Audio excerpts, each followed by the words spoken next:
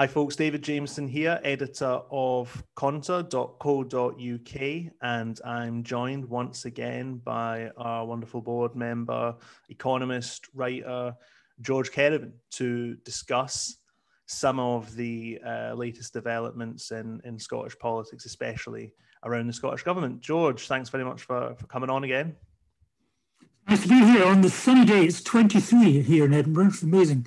Yes, it's roasting. I've had to blot out the light streaming in behind me. I'm actually in sunny air, so I should be down the seafront, but here I am doing my duty and bringing you the latest on what I described in an article on the website recently as the deep freeze in Scottish economic policy. So south of the border, even Keir Starmer now is talking about schemes of sort of national procurement, taking advantage of our exit from the European Union to discuss how the British state could best use its money to boost domestic capacity in the British economy.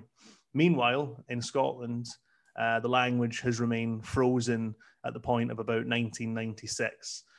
In recent weeks, we've seen the Scottish Government celebrate Scotland's record on attracting foreign direct investment.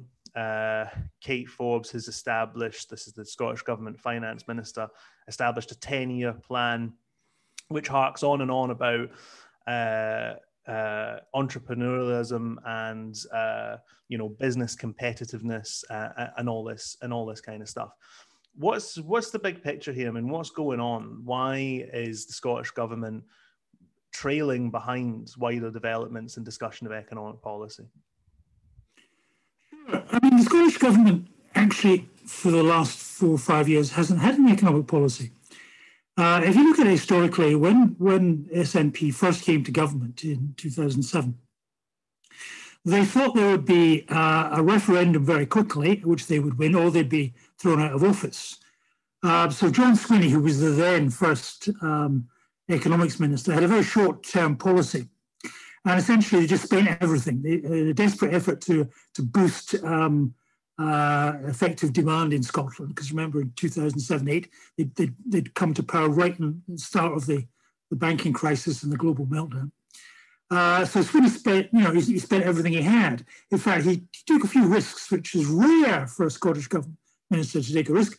And he actually started spending money up front. He was spending money ahead of time so that if you moved on, he would have run out of cash. So, and also he cut every tax he could manage to cut, which was not, in the circumstances of that global crisis, was not necessarily a bad idea at that moment. So actually, in a very crude way, they managed to boost demand to the extent they had levers of power. And in that recession from 2-3 years after the banking crisis, though the economy contracted, it contracted less quickly than England, and it came out of recession faster than England. So to an extent, they felt justified, but they did it by just spending every penny they had. Now you then get to the referendum, which they lose. Only by not much, but they're then marooned. The SNP government, by that point, Salmond leaves and Sturgeon comes in. They don't have a project. I mean, they're stuck there in government. There's no instant prospect of another referendum. So they have to manage a Scottish capitalist economy trapped with few powers inside the EU. What do they do? And the answer, I think, actually, you David, mentioned one of your recent postings. They talk left and steer right. They have no money, they have very little powers. So there's constant initiatives which sound brilliant until you see they're actually spending threepence on these initiatives. They don't actually have any impact on the economy. And the only way they can get anything to happen in the economy is by retreating further and further to a neoliberal economic policy, which essentially is to rely on inward investment. And there's a certain inward investment. And in fact, what you see over the last decade is more and more of the Scottish economy ends up in foreign ownership. Now, it used to be just core sections of manufacturing.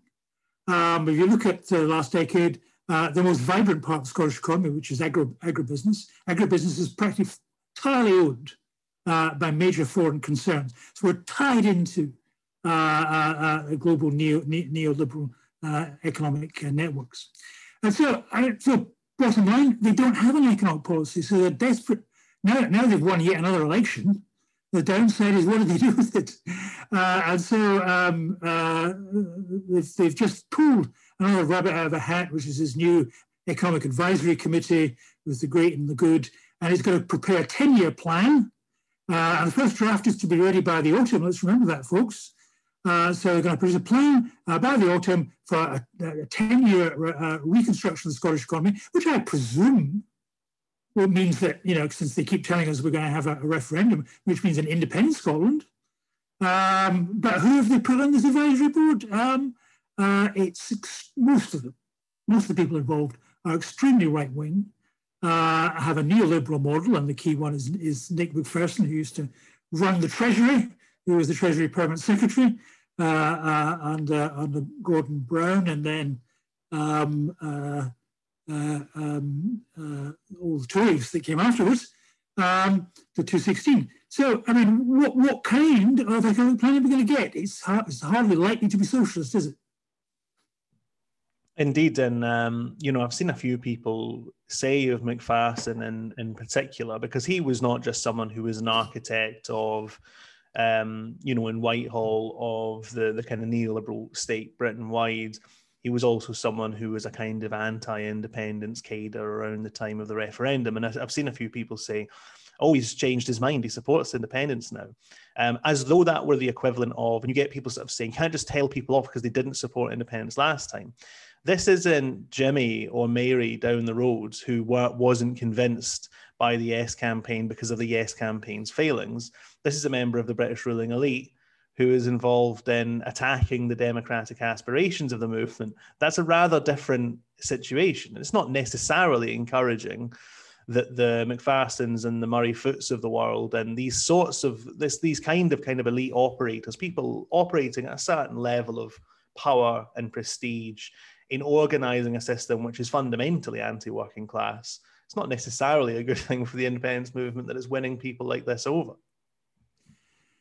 Well, for starters, it's not at all clear from anything I've read that Nick Macpherson has come around to supporting independence. I mean, he was the head of the Treasury during the 2014 referendum. And he broke all civil service rules, he broke a long tradition of impartiality, and he came out publicly to oppose independence. And he used the Treasury machinery to produce report after report attacking the economic position and the economic viability of an independent Scotland.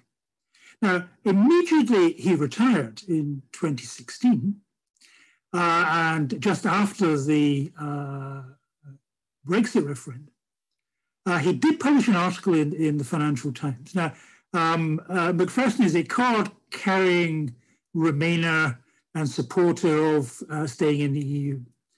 So at this point, he comes out with an article in the FT which says, well, actually, folks, now that the Remain position has been beaten, it would be quite nice if Scotland wanted to be independent and join the EU.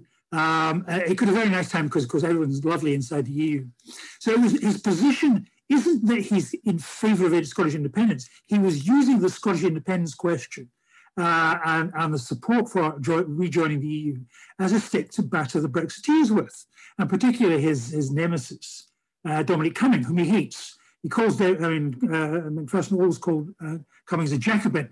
And he was very glad the other month when Cummings left, because he was meeting in the press, tweeting, Macpherson saying, the Jacobins have gone, we've got rid of the Jacobins. Here's the thing about Macpherson, which is entirely new. Post his retirement from the Treasury in 2016, he does what all ex-heads of the Treasury do. He has to get a job in banking, doesn't he?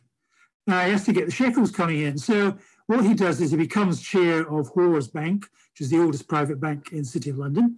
So that sets him up nicely. But then he joins the board of an investment trust called Scottish American Investment Trust, which is here in Edinburgh. And this is run or is managed by Baillie Gifford, which is a big Scottish investment trust, investment manager, and is the major Scottish arm of neoliberal capitalism. Baillie Gifford made some very smart investments, owns big chunks of Amazon, big chunks of Tesla, bought in early decade ago on the high-tech wave. So it all surprises people to know that a lot of American high-tech is owned here via Baillie Gifford Scotland. So here's the ex-head of the Treasury, now on a key investment platform for one of Edinburgh's highest, most important finance capital organisations. So Mr. Macpherson is not here just to, just to live out his retirement. He is making a fast buck, and he's become a key member of the Scottish ruling class. Now, what is the Scottish government, what is the SNP government doing to prepare its 10-year gold-plated plan for the future of the Scottish economy post-COVID to green the Scottish economy? Who do you hire? You hire one of the leading members of the Scottish financial community, one of the leading members of an institute, an investment institute, which is major investments across the world. And you bring in this guy, Nick Macpherson, who is, or was running the Treasury during the deepest moments of the austerity program being run by George Osborne. What kind of advice is he going to give? Is he hiring him to take his advice, or he's going to tell you austerity? He's going to tell you neoliberalism. You're hiring him and you're not taking his advice? I doubt that. So, I mean, this is a serious turn by the Scottish government to hire the most reactionary people, and not just advisors, but people who are working for the big financial institutions globally. And so they will immediately be trying to cast Scotland in the mode they want, a minor part of the global neoliberal food chain. And another interesting thing that's happened, because you mentioned it, this increasing domination, foreign ownership of Scottish industry.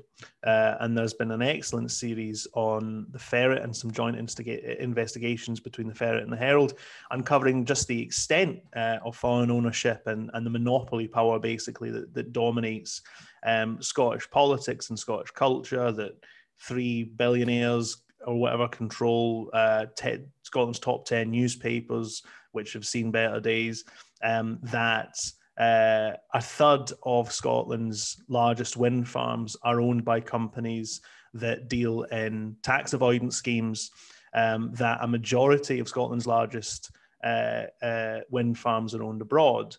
And of course, because this latest 10-year plan reminds me of the recovery plan, I can't even remember what it was called at this point, that came out a couple of years ago, or at the height of probably only a year ago, at the height of the pandemic, about how Scotland would re-emerge. And of course, it was also a bevy of elite figures. And one of its key ideas was a green investment portfolio that would attract foreign direct investment to buy out Scotland's renewable potential, which we keep hearing is a massive bonanza for the people of Scotland. So this is the thing. This isn't a mistake. It's not just that this is sort of unplanned economic activity that's led to foreign ownership of Scotland's emerging industries. This is government policy. And I mean, in one way, one's surprised by the lack of anger at what's going on. Another way, one isn't, because I mean, Sturgeon has been so successful to be able to bamboozle people. And so, I mean, I'm sitting here in Edinburgh, and the other week we opened a new major shopping centre at the top of Leith Walk. I was in it this morning. A monument to global consumerism. Scottish Government and the SNP Town Council here put money into this big shopping mall and hotel. Who owns it? It's owned by an American property company, which is probably the largest property company in the world in terms of doing global investments, a company called Nuveen. Nuveen buys up land everywhere. It's bought up huge amounts of land in Brazil. It's bought up much of the savannah land, which is burning or getting farmers to burn, in order to plant soya so that we can have cheap chicken here in Britain. So he is his monument to the nastiest side of neoliberalism and destruction of the environment, building a shopping mall in Edinburgh, and the Scottish government signs them checks, gives them money, because they're frightened they'll go away. No, they won't. They're just taking the handouts.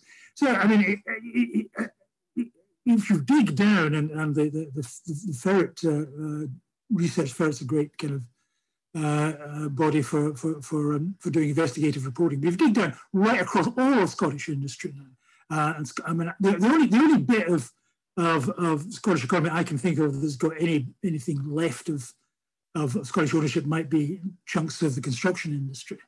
Though even there, the big construction companies are UK wide. But agribusiness, banking, I mean, it's only 10 years ago. Most of Scottish banking and finance was locally owned, but RBS and HBOS have long gone foreign.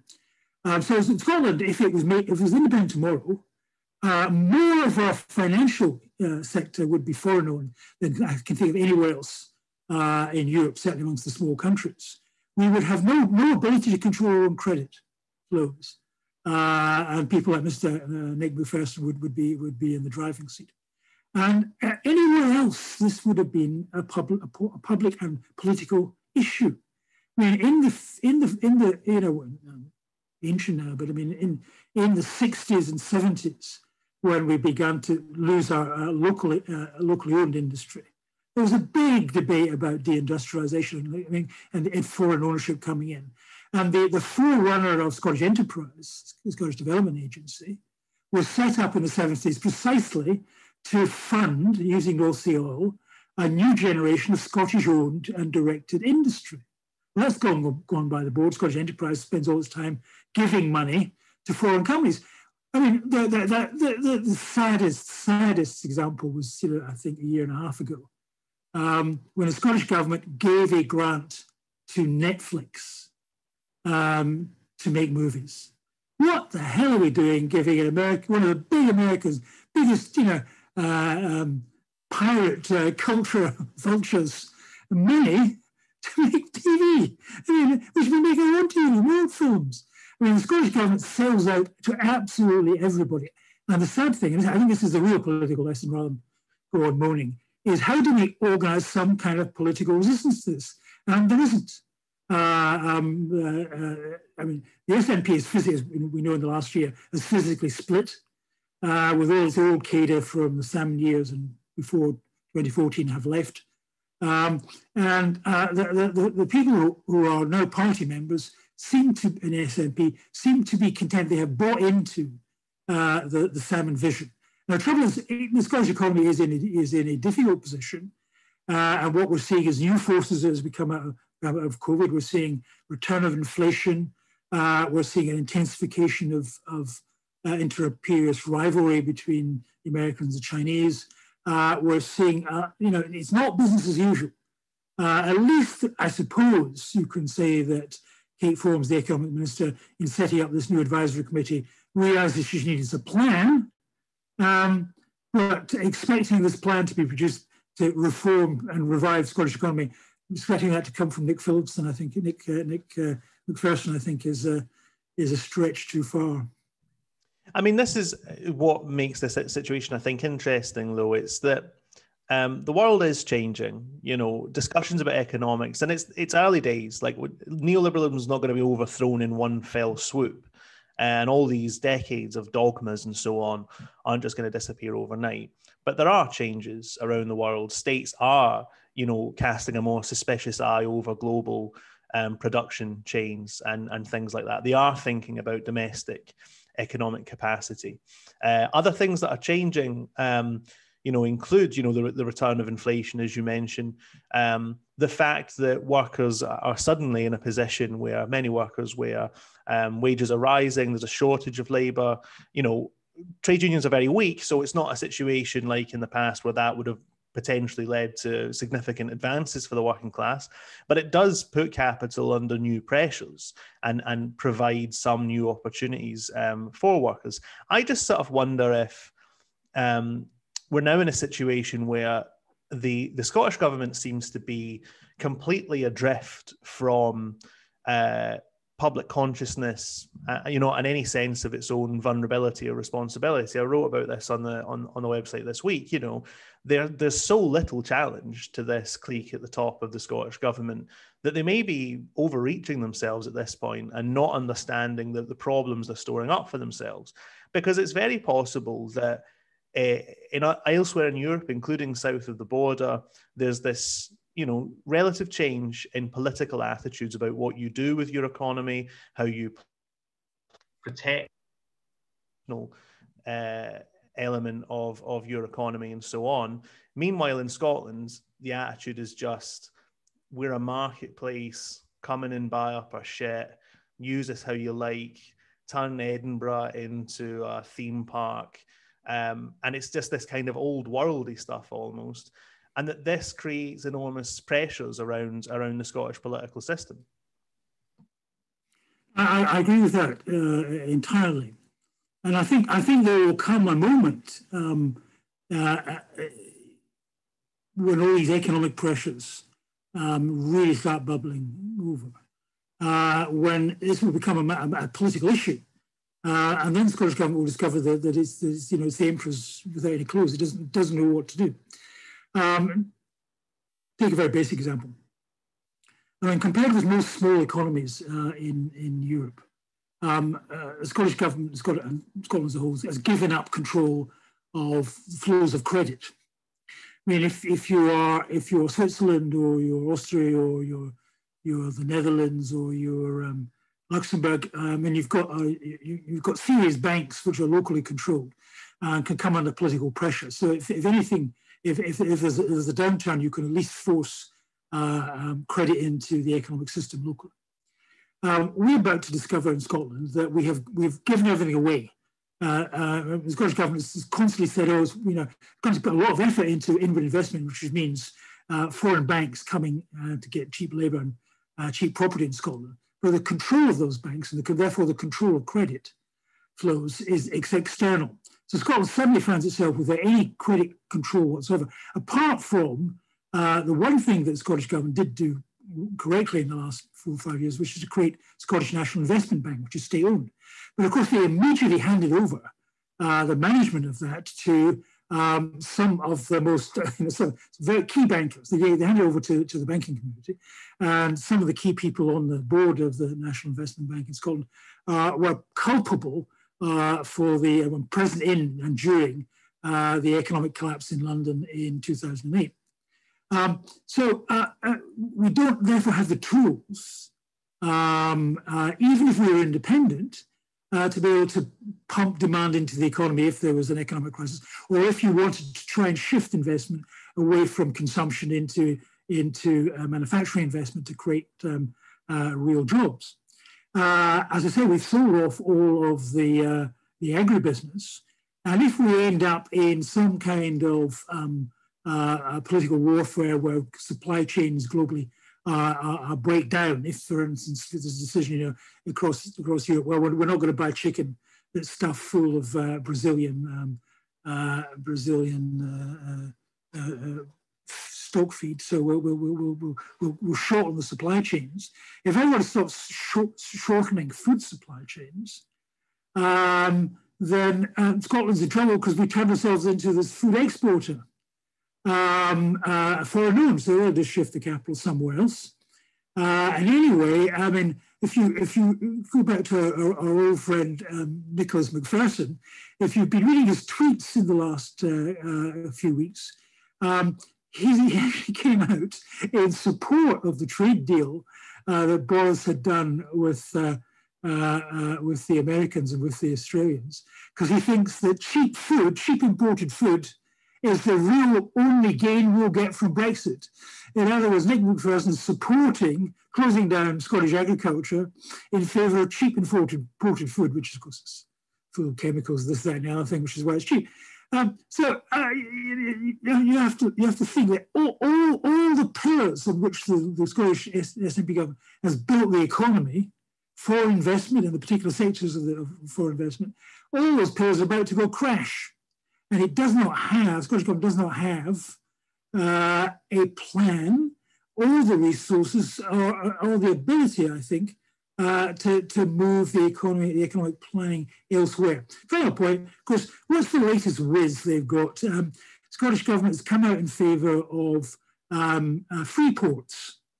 So it's tail-ending the Boris Johnson government in wanting to introduce free ports, that is zones with low taxation and deregulation in order to encourage even more foreign investment. Of course, they're branding the free ports green ports, and saying, golly gosh, we won't let anybody get the low taxes and deregulation unless they pay the national minimum wage. Oh, wonderful.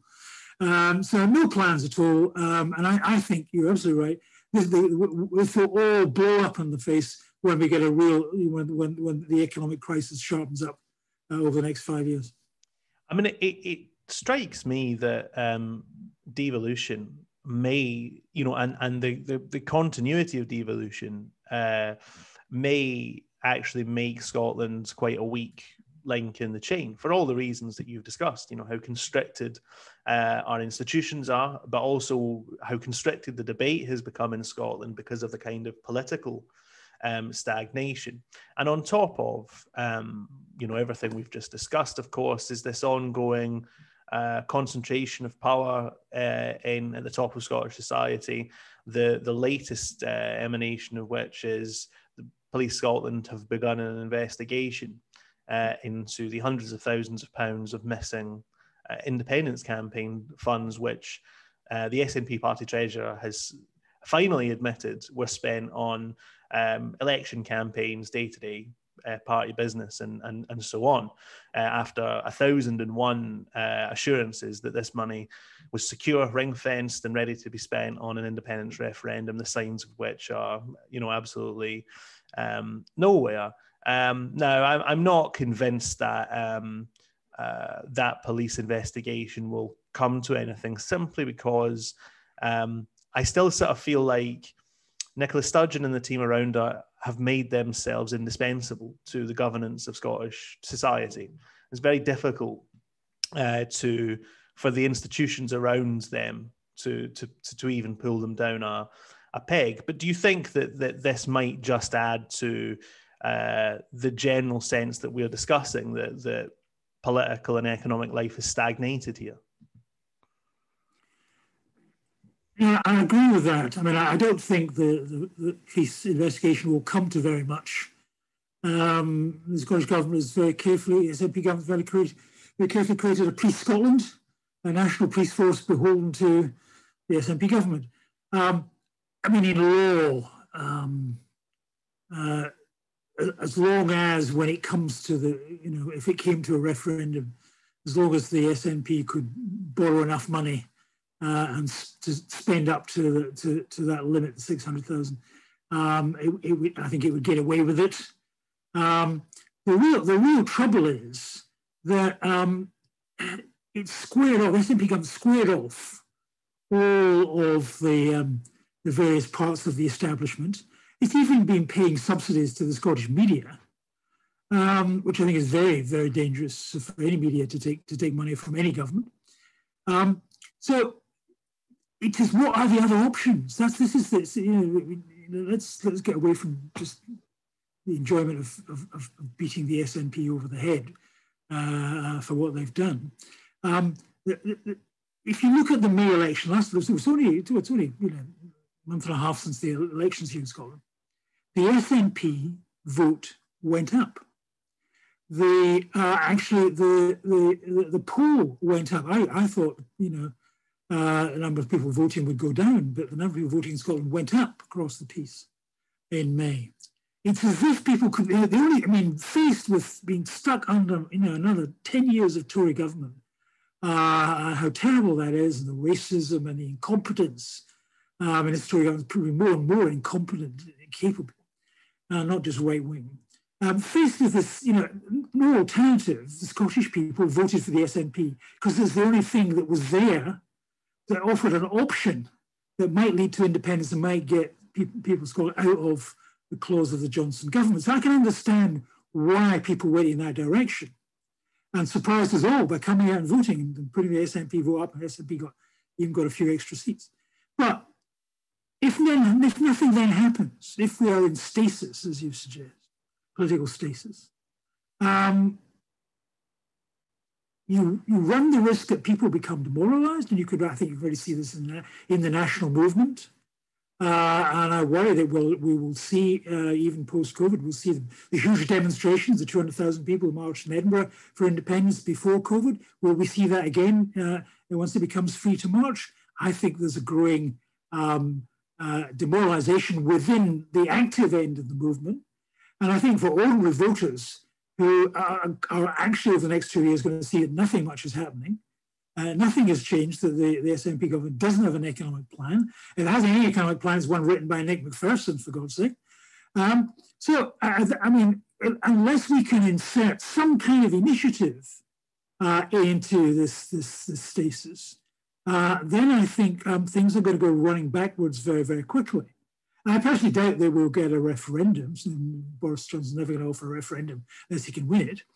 But who knows, the circumstances might well be, as happened in Quebec at the end of the 20th century, that support for independence starts to roll back, not because people don't want self-determination, but because they don't think now, in the hands of the SNP, that very much is going to change. And I think we're beginning to see some slight shift in working class support for independence. Not that they don't want self-determination, but they want something more than that. They want self-determination to have a different kind of Scotland. And if they don't think Scotland's going to be different it's going to be run by Nick Macpherson, then what the hell are you going to go and vote for?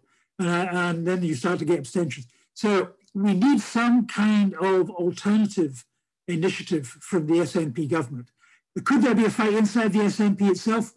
I'm beginning to doubt it. I was a member. We tried in the last major elections inside the party. We won all sorts of seats against the leadership. Leadership then essentially closed down internal democracy, and a lot of the people who led that resistance have left the party. Sturgeon is in charge. What I really fear is that at some point in the next 2 years, she decides she can retire, go and run a quango somewhere. The SNP will discover it's got no real alternative to her that are that popular. We begin to move in an opposite direction. So we need to, in the left, is this problem? I mean, we've been deriding the SNP today, David, but let's blame ourselves. There is a fundamental problem in the Scottish left. It's divided. It lacks initiative. It lacks direction strategically. And unless the left can pull itself together and create some kind of direction to take on the SNP leadership, then we are in serious existential trouble. Okay, sobering thoughts. Thanks very much for that, George. And I'm sure we'll have cause to discuss all these matters again soon. Thanks everyone for watching. Just a reminder to go to conter.co.uk to read about all these issues and much more. And please like and subscribe to this channel to help us get more of these videos out and in circulation. I look forward to speaking to you all again soon.